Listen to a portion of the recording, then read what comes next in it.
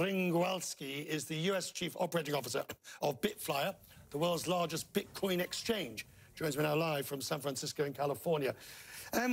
What for you is necessary regulation to ensure the integrity, not of Bitcoin per se, because that really is an unregulated market, but in terms of Bitcoin trading? Yeah, so people often say that Bitcoin is a totally unregulated market, and that's actually a misnomer. So for example, in the US, while we only launched 2 weeks ago, we've actually been working on licensure and regulators, working with regulators over a year and a half prior to launch. And as of launch, we were in 42 states. And each state in the United States has its own requirements for letting a virtual currency exchange like Bitflyer operate. But at the end of the day, I suppose, you know, we had this argument this morning or discussion with the CBOE. Whichever way we cut this cake up, at the end of the day, your Bitcoin exists nowhere. It is only backed by the idea that Bitcoin survives in its own right, correct?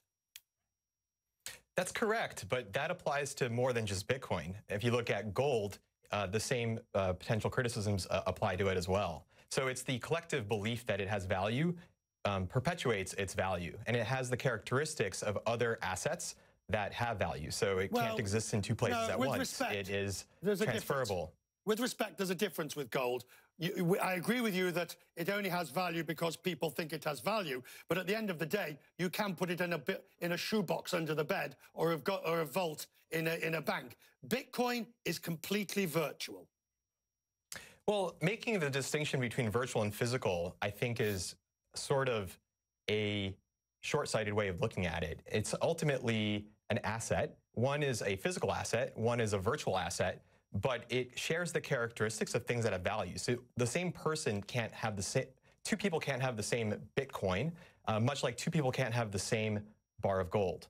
And so the advantage that Bitcoin has over assets, such as gold or other commodities, is that it can be instantly transferable anywhere in the world with very few and very low costs. Now, I agree that what we learned with Madoff and other scandals is that you can have all the regulation in the world and somebody can still make off with your money if they are so minded. But if we take, for example, the VIX index or a Dow Futures index or an S&P index, there's always a feeling that you're dealing with a reputable body. So in terms of your own Bitflyer, how important is it, the aspect of integrity that goes with the exchange? You're not a fly-by-night that's here today, gone tomorrow, and likely to leave everybody wondering what was all that about. No, that's absolutely right. And as you mentioned, Bitflyer is the world's largest virtual currency exchange, and it's also a leader in blockchain technology. Year to date, just through September of this year, we've done over $100 billion in trading volume, which is by far the largest in the world. So having that level of experience and that level of transaction volume gives us a lot more legitimacy and safety than potentially a new player in the space.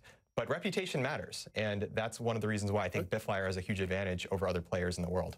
Delighted you came in to talk. We'll talk more about this. As you can gather, you know, many of us, myself included, are relatively new to the Bitcoin world. It's fascinating to learn about it from people like you. Thank you, sir. Absolutely. Thank you so much.